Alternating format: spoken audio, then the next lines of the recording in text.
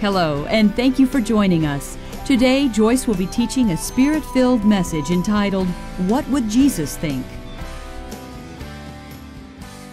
All right, we're going to do our concluding teaching in this series on the battlefield of the mind. And I think the series has gone really well so far.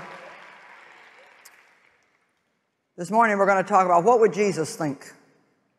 Go to Romans chapter 8, verse 6. Father, we thank you for the word today, and we believe it's going to impact people's lives.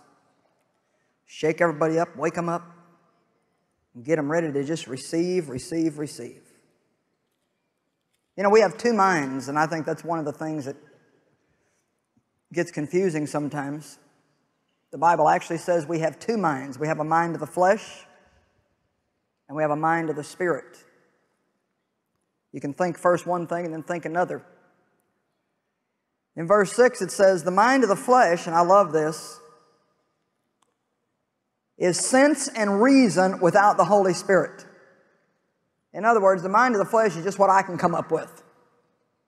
It's kind of like, did you ever ask somebody something, they say, well, off the top of my head. Well, who wants something off the top of somebody's head? I don't, you know. I can get that from myself. It says, the mind of the flesh, which is sense and reason without the Holy Spirit, is death. Death that comprises all the miseries arising from sin, both here and hereafter. So I think it's fair to say that if we live in the mind of the flesh, or we think according to the flesh, that we're going to experience every kind of misery known to man. We started this out on Thursday night, trying to open up the thought to people that some of the messes in your life are attached to the mess in your mind.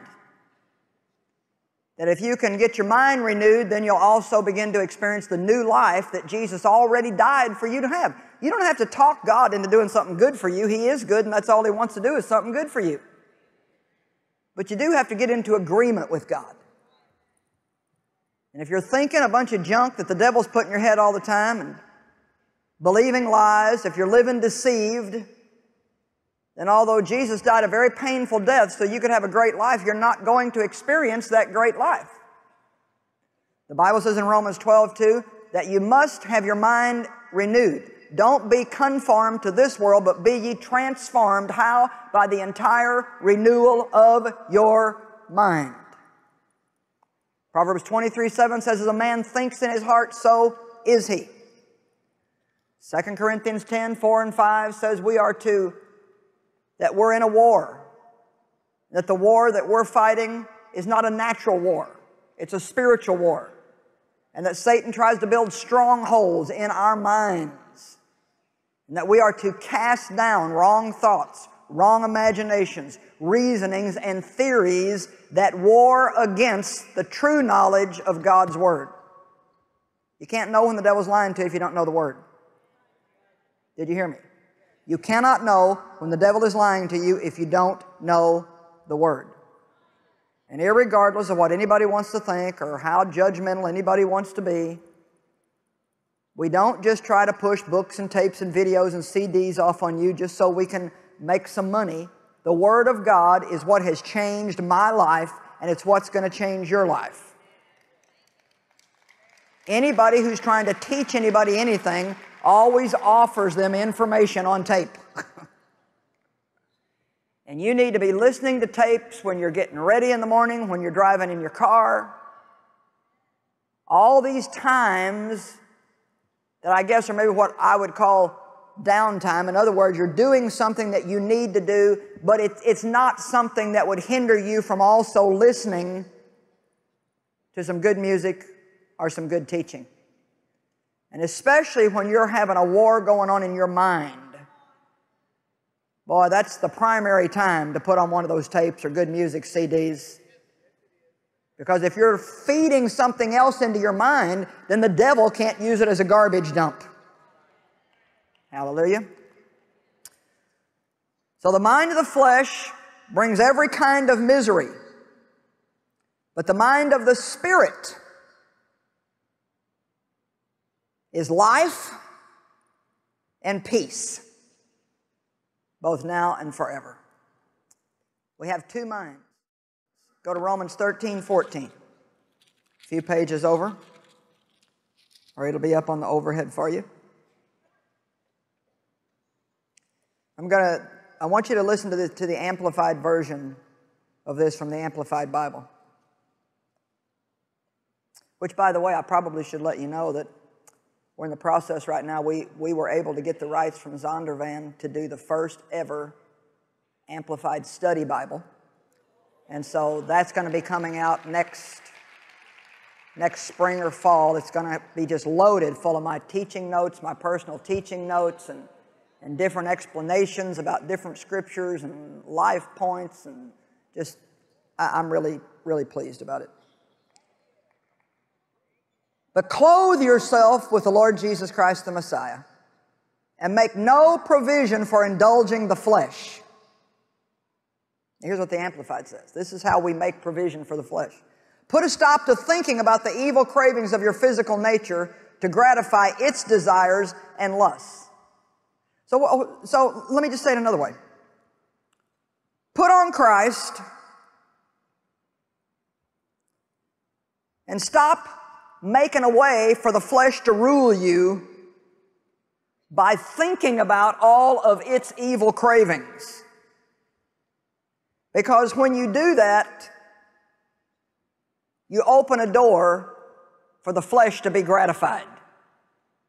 In other words, if I keep thinking about what somebody's done to me that isn't fair, and I think about it, and I think about it, and I think about it, and I think about it, now let me tell you the truth. There is absolutely no way when I get around that person that I can treat them right.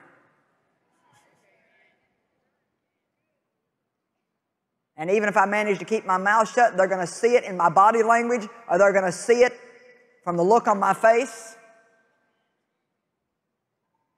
That's why we have to forgive and forgive quickly, and we need to meditate on love scriptures. Here's one scripture that you should commit to memory and meditate on it. You shall love the Lord your God with all your heart, with all your soul, with all your mind, and all your strength, and you shall love your neighbor as you love yourself. Or how about Matthew 13:34? One new commandment I give unto you, that you love one another just as I have loved you. By this shall all men know that you are my disciples.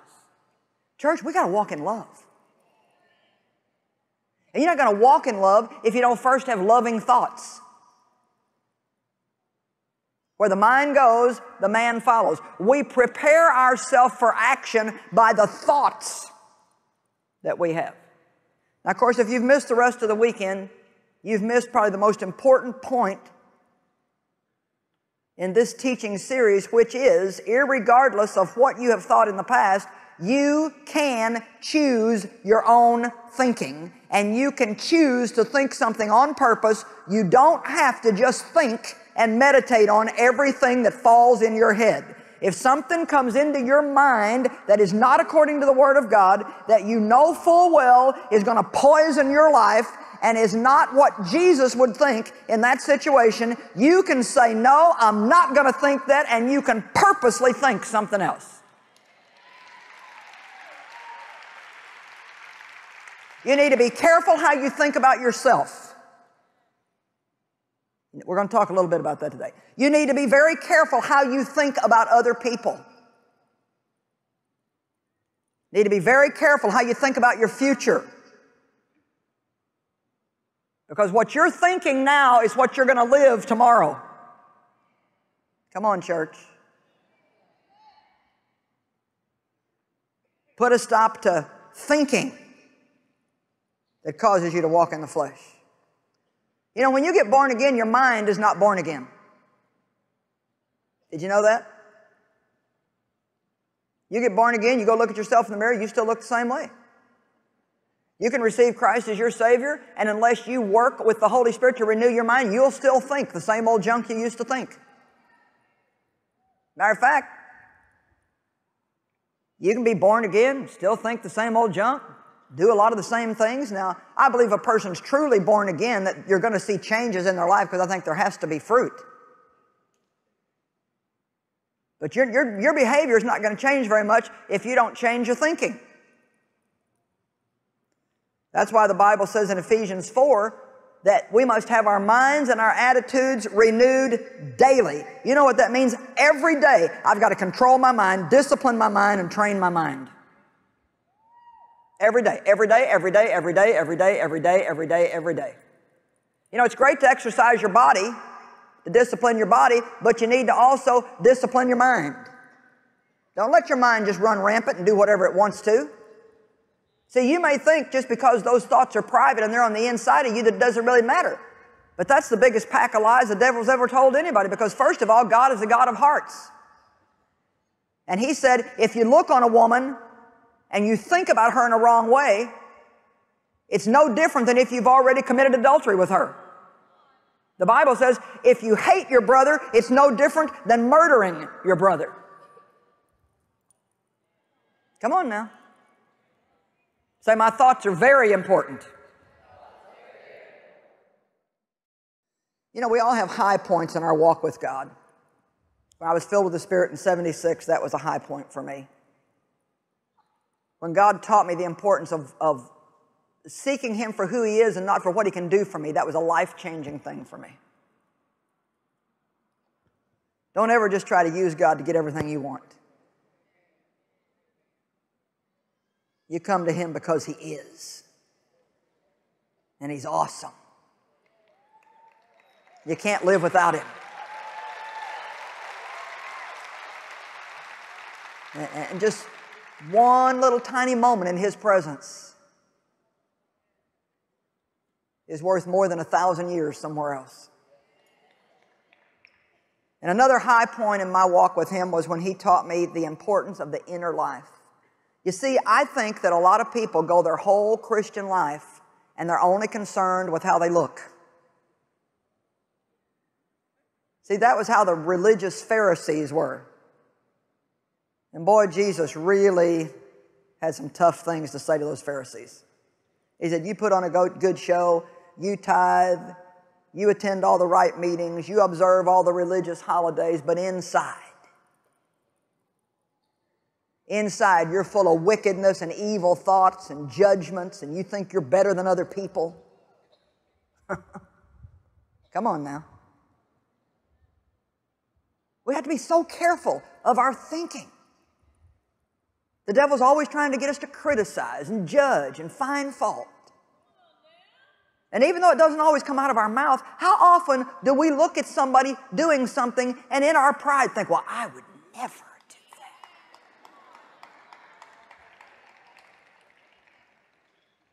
You see, we need to learn to recognize those things, because what Satan's doing is he's trying to build a stronghold of cold love in our heart, where we have a hardness in our heart toward other people. The Word of God teaches us that we're to be merciful and long-suffering and gentle, and that we're to work to bring restoration to people, and that we should not think more highly of ourselves than we ought to, but we should think about ourselves according to the grace gifts that's on our life. You know, if somebody else in your family or a friend of yours is real slow and it takes them a long, long time to do everything, and you're one of these real quick people, fast, it's so easy to get irritated. Like, oh, I can't believe you are so slow. Well, you know what? If God wouldn't have given you a grace gift to comprehend things quicker, you'd be slow too. So instead of judging somebody else, we need to thank God for the gift on our life, and we need to look for the gift in their life. Because you may be able to do something they can't do, but if you look long enough, you'll find there's something they can do that you can't do. And usually people that are a little slower do it a little better than the people that do it fast. We get it done and get it over with, but sometimes we miss the details. Hallelujah. Ooh, I'm preaching good today, I can tell. Don't you like the way I encourage myself if nobody else is?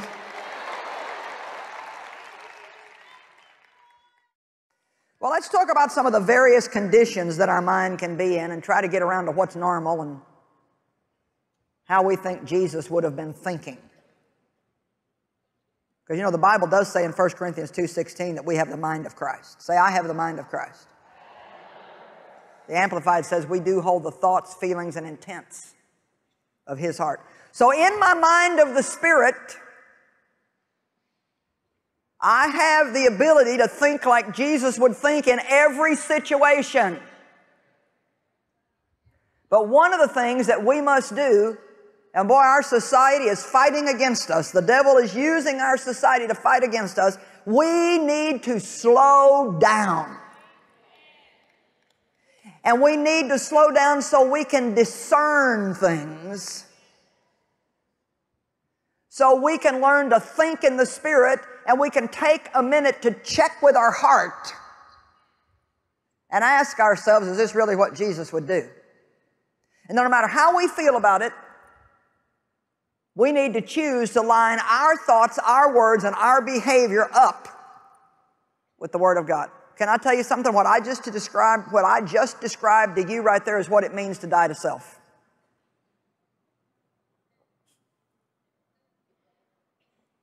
Paul said, I die daily. He said, it's no longer I that liveth, but Christ that liveth in me. And the life that I now live, I live by the faith of the Son of God.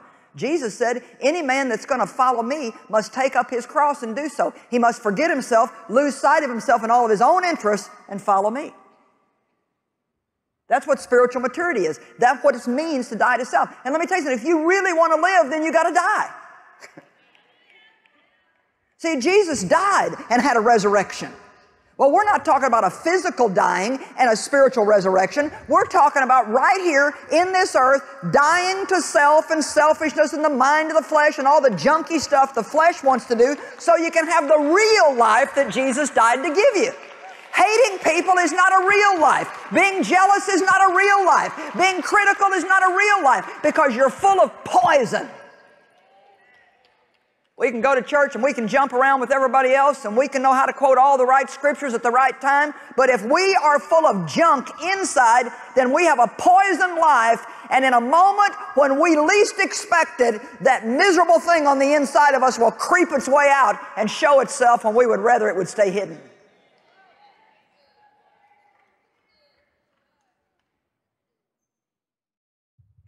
Let's go back. Use your holy imagination.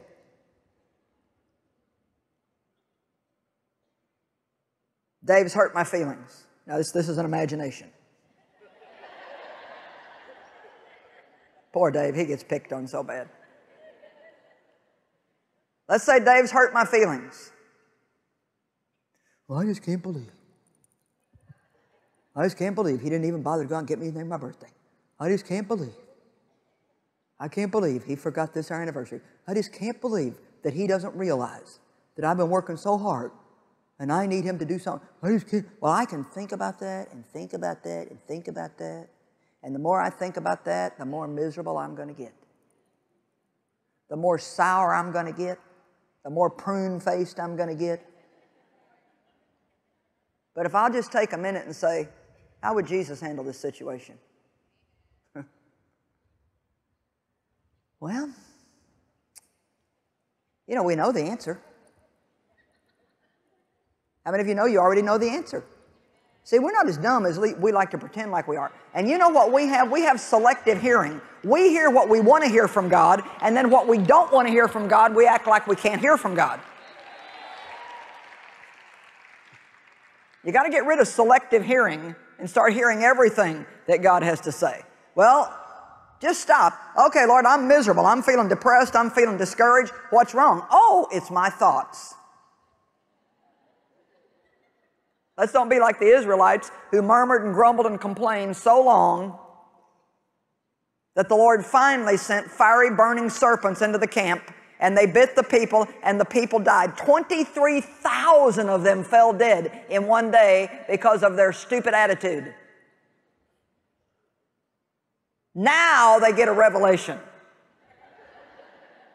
Let's don't be the kind of people that we've got to lose our job and lose our families and lose our friends and lose our health before we wake up and say, oh, I've sinned.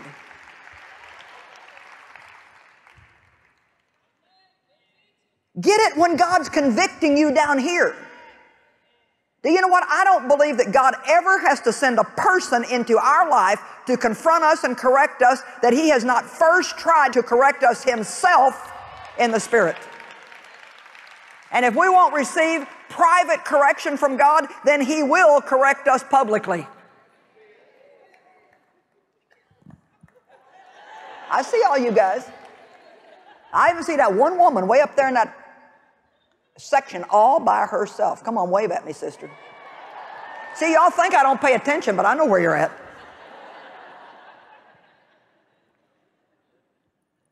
Oh, I tell you, you don't know how much that I wish somebody would have sat me down and told me what I'm telling you the first year I got saved. So I wouldn't have had to have wasted about 25 years of my life wandering around in the wilderness trying to make an 11-day trip.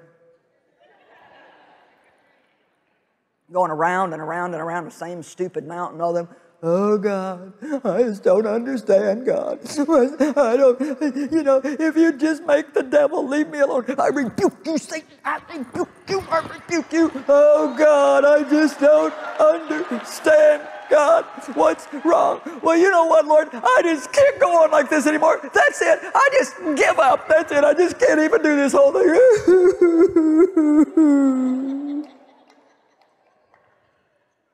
You think I ever impressed God one time with that? No. There's only one thing that moves God, and that's faith and obedience. There's only one thing that moves God, and that's when we're speaking His word out of our mouths.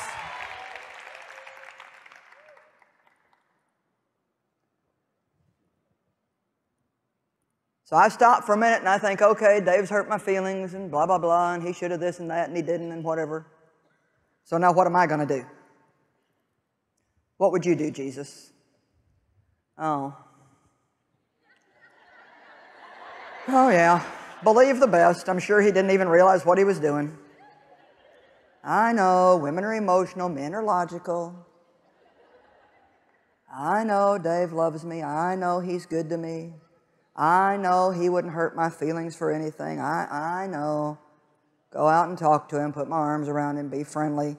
I know, Lord, don't waste the whole day. Don't act dumb. I know. You know what? We don't have a problem with knowing. You know where our problem's at? Doing.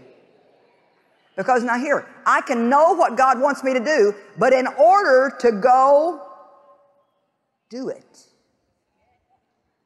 my flesh has to die. Doesn't it just give you the creepy crawlies when God makes you go talk to somebody you're mad at?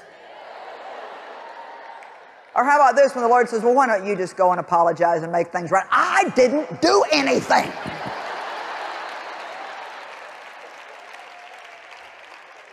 But Joyce, Matthew 5:8 says that the peacemakers, the makers and the maintainers of peace are the sons of God. If you really want to walk in spiritual maturity, then you won't worry about whose fault it is. You'll just go make peace. Couldn't you just once in a while go talk to Him? Do you always have to talk to me?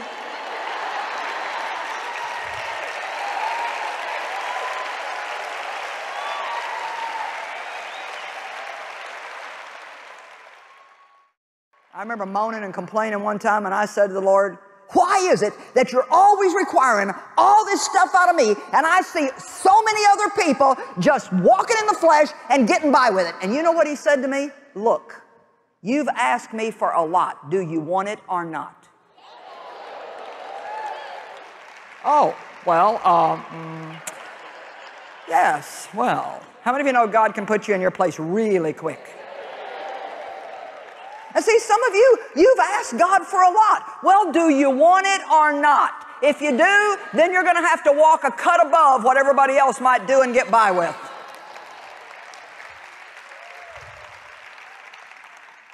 And I'm telling you the truth, just to get from where God's speaking to you to the other room where that person's at. Now, am I telling the truth?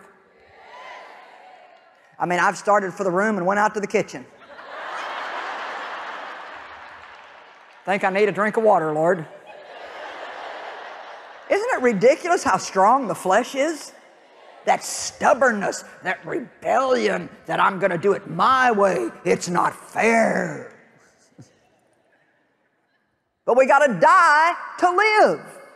You see, I used to walk in all that stuff, and I'd go to church on Sunday, and I even had my little ministry, but behind closed doors at home. And you know what the Bible says in Luke 12? One day, everything that's hidden behind closed doors is going to be brought out in the open and shouted on the rooftops.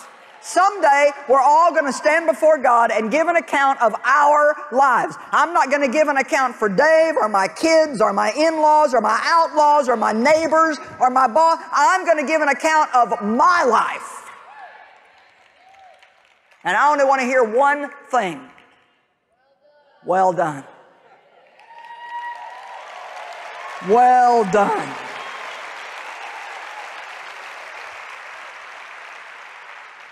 Oh, we always think if we humble ourselves, then people are going to take advantage of us. Well, we're looking at it wrong. The Bible says, humble yourself under the mighty hand of God, that in due time He may exalt you. Oh, I tell you, preaching is too much fun. Let's talk about some of the various conditions our mind can be in, decide what would be right or wrong. Let's see, should we have a wandering mind, a mind that just wanders all over the place, or should we have a focused mind? You see, you can sit there and look at me, and while you're here, you can go get a hamburger. You can go home and check out your house and wonder how big of a mess it's going to be in when you get home. You can think about what you're going to eat this afternoon. The whole time. See, I realized one time, just because your body's there, that doesn't mean you're there. And the society that we live in today, because there's so much information coming at us so fast. I mean, there's like millions of images that come in front of us in a very short period of time, between internet and radio and television and billboards driving down the highway. You know, there are certain areas of certain states, like there's a place in Dallas, Texas, a certain little township where they won't let them have billboards. And of course, that aggravates everybody, but you know, it's interesting how much more peaceful it is to drive through that town. Because you actually can drive and see the beauty that God's created. It's not, get one of these and have one of those. You got to have one of these and one of those. Oh, wow, boy, that, I never saw that. Man, boy, I need one of those. Whoa, whoa, whoa. I mean, I figured out now in some television programs, every 8 minutes they have a 5-minute commercial.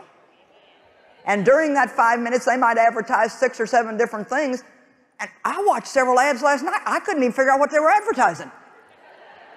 I mean, we got information overload, I'm telling you. I encourage you to start disciplining your mind. Start keeping your mind on what you're doing. And stay focused. So many people's minds today just jump around all over the place. You sit down, you try to pray and have a little quiet time with God, and you think of 50 things you need to do and should have done and didn't do and could have done. So why don't we think of those things when it's time to do them? You ever wonder about that? It's amazing the help we get at the wrong time.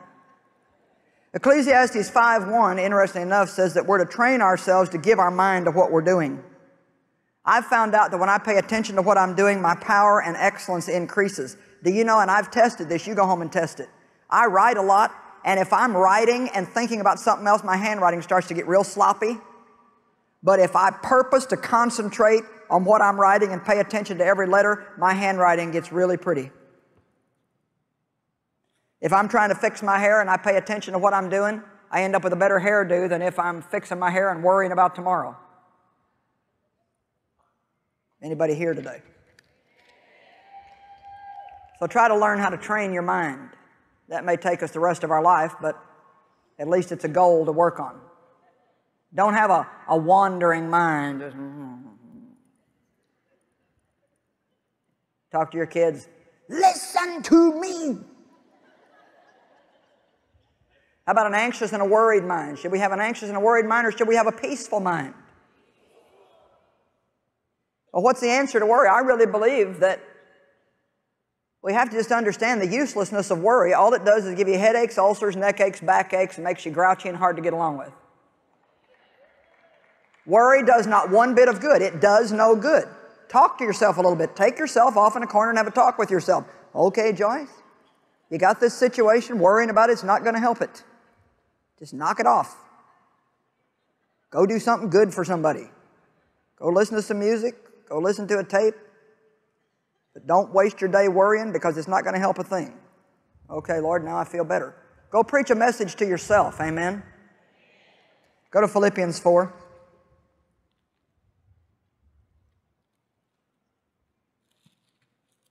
You're still with me, right?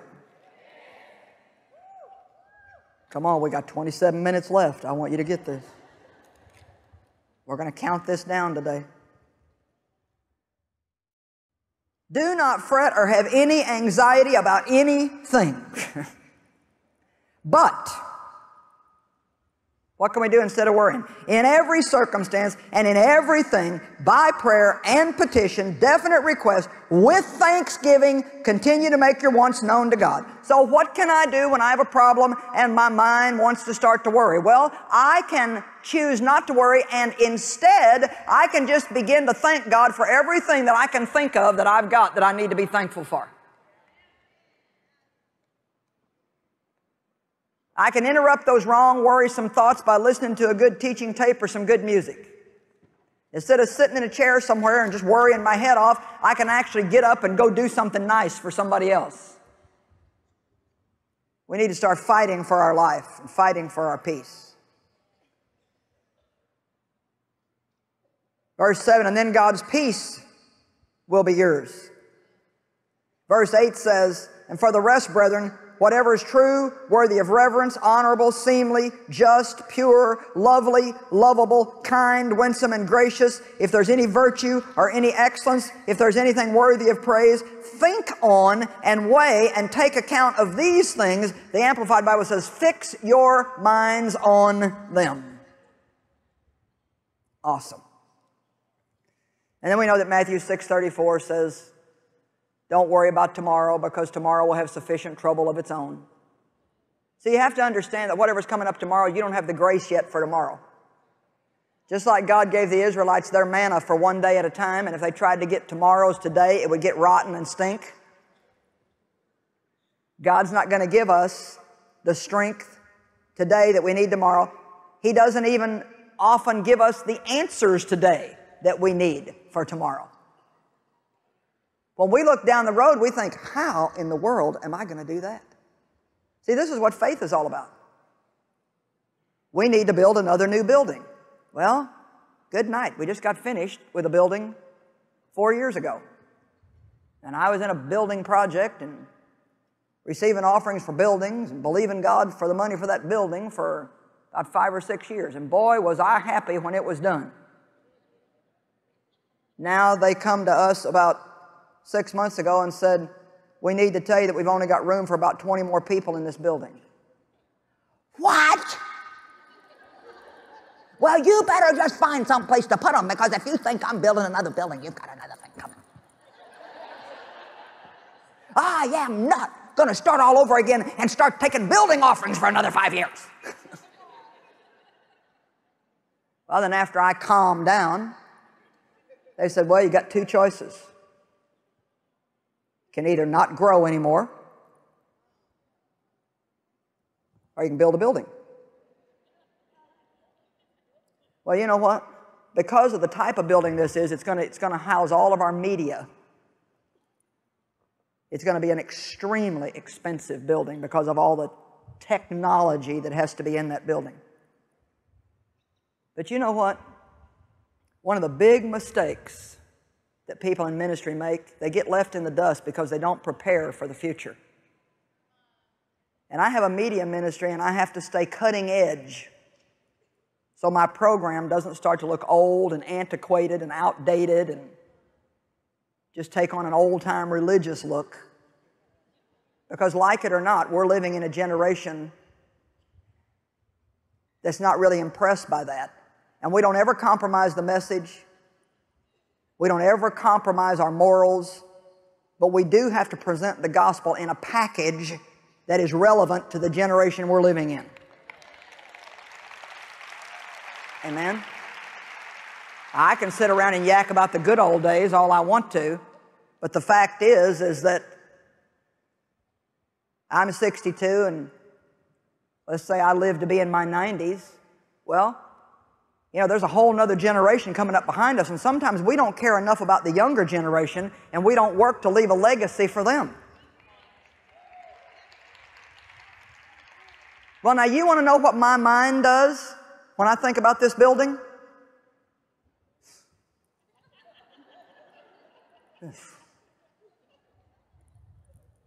My son said yesterday, when are you going to start receiving offerings for the building? I said, no, I don't know. Well, you got to start soon. We're already starting to get in bills for blueprints and stuff. And you know why I feel that way? Because that's not here yet. And you know what? When the time comes and I take that step of faith, you know what will happen? God's anointing will come on it. He'll open up people's hearts to give. They'll want to get involved. They'll see the vision. And we'll be putting ourselves in a position where 3 years from now we can grow. You know what my family's really trying to do? Because Dave and I are getting older and we're not stupid, you know, we still feel great and, you know, we got a lot of energy, but we can't continue to run all over the world all of our life. Sooner or later we're going to have to try to minister from a stationary place a little bit more. And so what we want to do is build a television studio that will house about 250 guests so our partners can come from all over the world and be right there with us, and we can do our TV programs in front of those audiences. Won't that be fun? Amen. But you know, here's the mistake that people make. They don't make plans for the things ahead. They don't think ahead for what they're going to need in the future, and then all of a sudden it's the future and they get left in the dust because they didn't make any plans. Well, you know what? I would rather not have to build that building, but I've got one or two choices. I can stop growing or I can build the building. So, you know, sometimes we don't want to do things, but we just got to suck it up and go on and do what we know we need to do and get over how we feel about it. But when I look out there, man, I could get worried, I could get upset, I could get frustrated, but I've had enough experience with God to know that even though I don't know how I'm going to get the money, God knows. He's got a plan. And so here's what I have to do. Step one, we're having blueprints drawn. Step two, we'll get a price on the building. Then we'll faint. Then we'll finally get over it, and we'll look back at Egypt,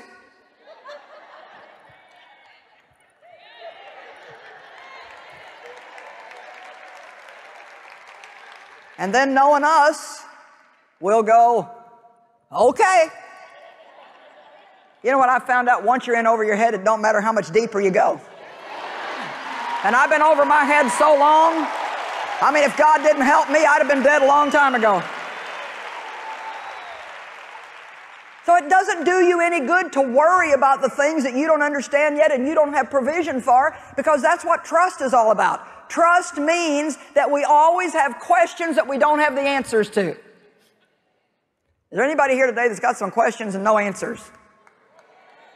Well, then you've got two choices. Only two. You can worry or you can trust God.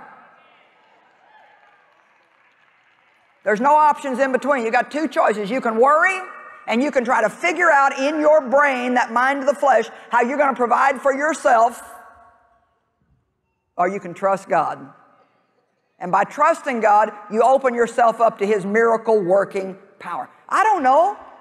Maybe somebody will hear me talking about this on television. You'll come and say, you know what? You have really changed my life. I'm going to build that building for you. Why not? That sounds like a good idea. Come on. Woo!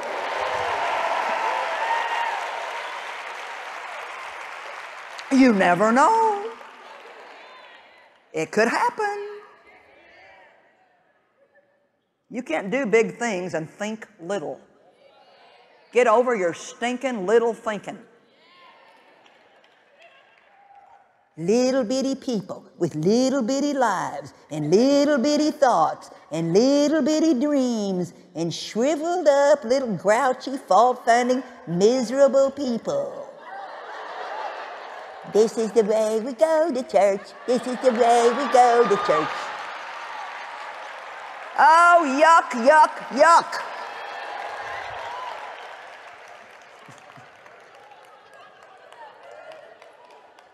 You got to think big, have big plans, have big dreams. Expect God to do great things in your life.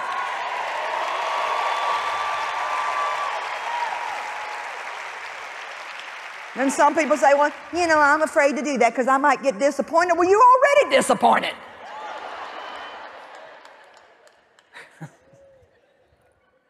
Whew, Jesus, I'm having fun. How about a wondering mind, a reasoning mind, a mind that's always got to try to figure everything out? You know, God had to show me in my life, and this took place a good number of years ago, but He said, Joyce, you are addicted to reasoning. I mean, I could not settle down till I thought I had everything figured out. I mean, my mind would just jump on something and chew it to pieces. And then finally, when I thought I had it figured out, you know what God told me one time? He said, you think you got all this stuff figured out, you don't know nothing. I want you to go to Matthew 16. I'm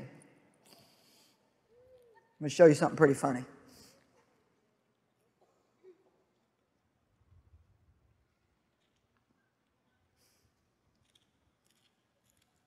Matthew 16, we're going to begin in verse 1. Now the Pharisees and the Sadducees came up to Jesus, and they asked Him to show them a sign, a spectacular miracle from heaven, attesting to His divine authority. Now, you know, as we're reading, let's just try to put ourselves in this place, this time in history, and imagine that we're there with Jesus. We've been seeing the miracles. We've been with Him when He fed the 5,000. We were with Him when He fed the 4,000. We were there when He raised Lazarus from the dead. And He replied to them, well, when it's evening, you say, it'll be fair weather for the sky is red, and in the morning it'll be stormy today for the sky is red and has a gloomy and a threatening look. You know how to interpret the appearance of the sky, but you cannot interpret the signs of the times. A wicked and a morally unfaithful generation craves a sign, but no sign shall be given to it except the sign of the prophet Jonah. And then He left them and He went away. And when the disciples got to the other side of the sea, they discovered they forgot to bring any bread. You didn't get it. Only dumb people would be in a situation like that and only be concerned about lunch. Jesus is talking to them about eternal things, wonderful secrets in the Spirit, and they said, oh man, we forgot our lunch. Whoa.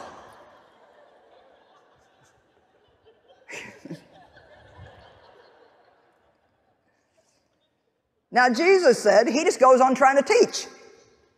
So He's using this example now of the bread, and He says, well, be careful and be on your guard against the leaven and the ferment of the Pharisees and the Sadducees. Now He was trying to talk to them about religious hypocrisy. And they still got their mind on lunch. And they reasoned among themselves. They got into the mind of the flesh and they tried to figure out what is going on here. And they said, well, now did He say that because we forgot to bring any bread?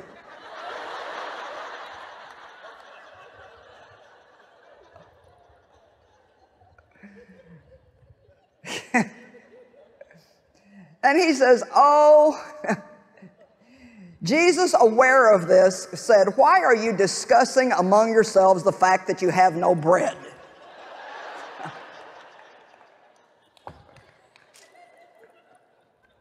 Can't you just imagine some of the conversations that we sit around and have? I can just see it right now. If you don't pay attention to what I'm getting ready to say right now, some of you will leave this place after being here all weekend in the glory of God and hearing all this wonderful stuff about your mind, and you will stop for lunch somewhere on the way home with your friends, and you could possibly have the dumbest conversation that ever existed.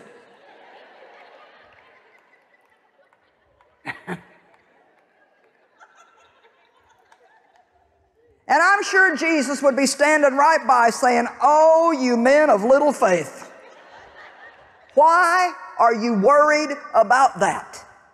Did you not watch me fill 3,000 people with the Holy Spirit? Did you not watch me save 381 sinners? Did you not feel my glory in this place? Did you not feel the fire in your heart when Joyce talked about my promises?"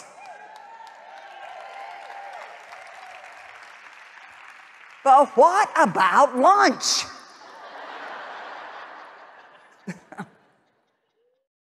Come on, is this making sense? Get out of your head and get into the Spirit. Quit living in your brain. Stop thinking it to death and start believing God. Have some faith. Have some discernment. Remember that the same God who parted the Red Sea is living on the inside of you. Remember the same God who shook the jail cell that Paul and Silas was in and threw open those prison doors is living on the inside of you. The same God that was in the fiery furnace with Shadrach, Meshach, and Abednego is living on the inside of you. You know, we can shout when Candy sings, "He'll do it again." But what about remembering that when we're home alone in the midnight hour? That's where this has got to work. It's not working at all if it's only working in the meeting.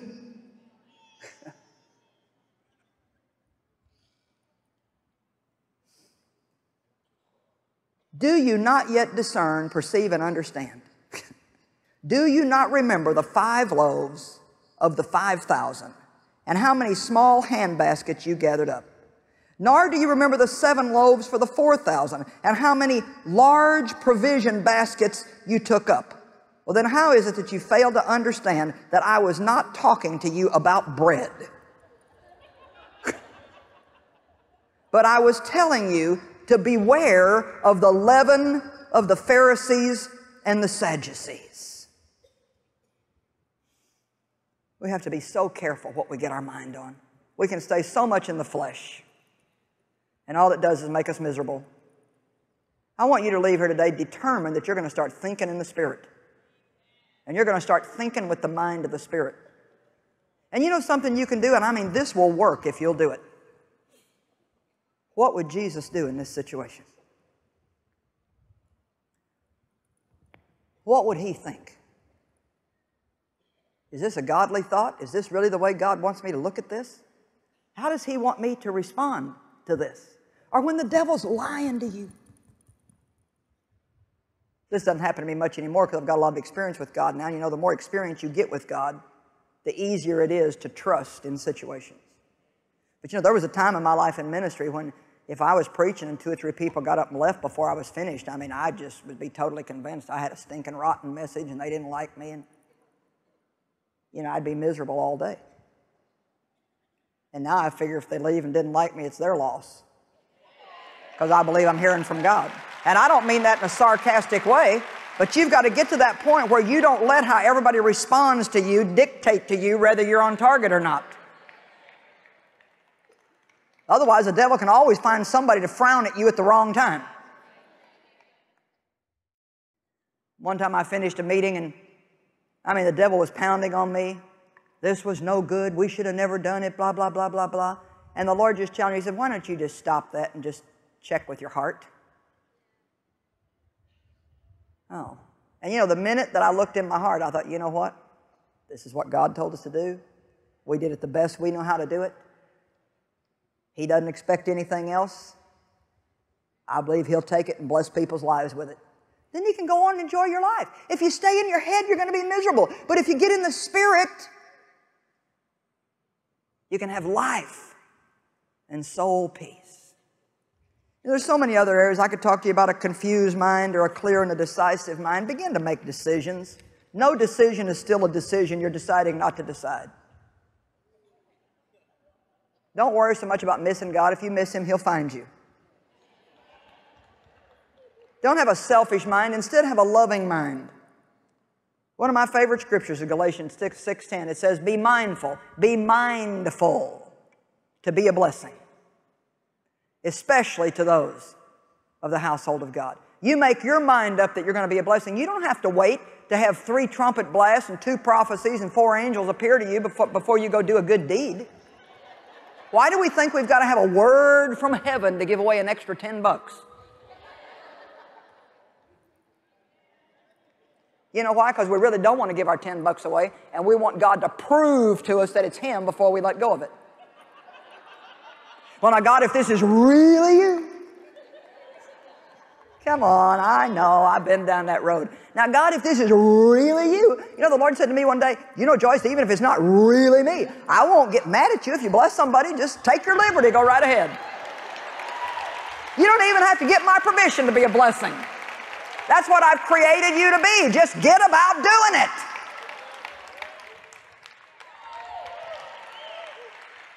Well, Lord, I don't know. Do you want me to become a partner with Joyce or not? Oh, God, I need a sign from heaven. I don't know, Lord, partner. Oh, I need 3 confirmations. God, you give me 3 confirmations and I'll become a partner. No, it doesn't have to be that complicated. Joyce is blessing me. The word she preaches changed my life. I want to bless her. I'm going to be a partner. And then you go out there, and the line is long, and the devil says, you don't want to wait that long. You can do it another time. And you say, nope, I'm standing right here, and I'm going to do what God told me to do because I stand in line to get other stuff I want, and this is important to me too.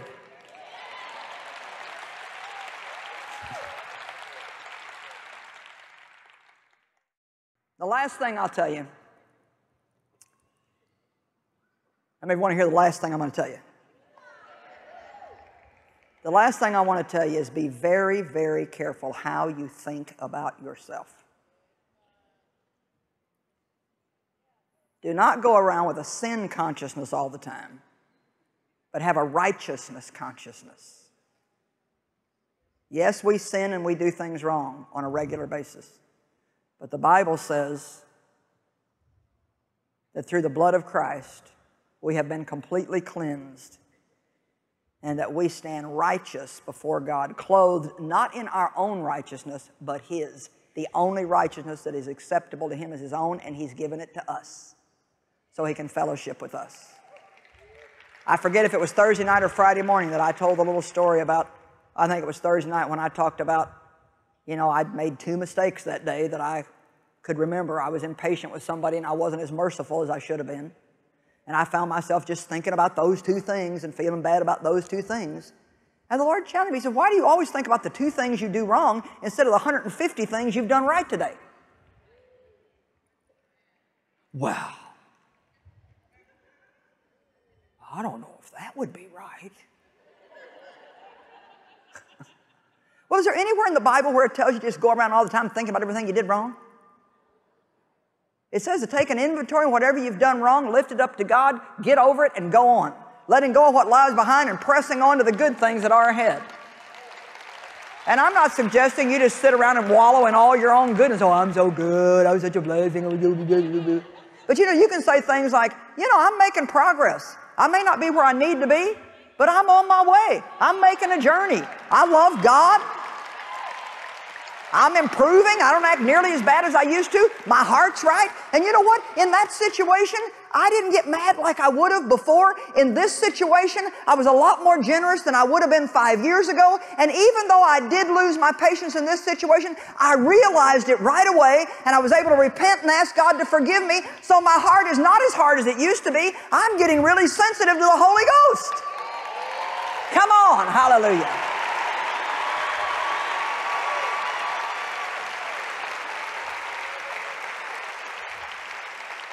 So you're going to have better thoughts about your life, the people around you, your future, everything that God has for you.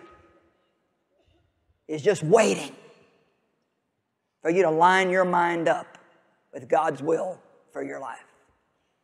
Let's all stand up together. Love you. This concludes this message. Thank you for listening.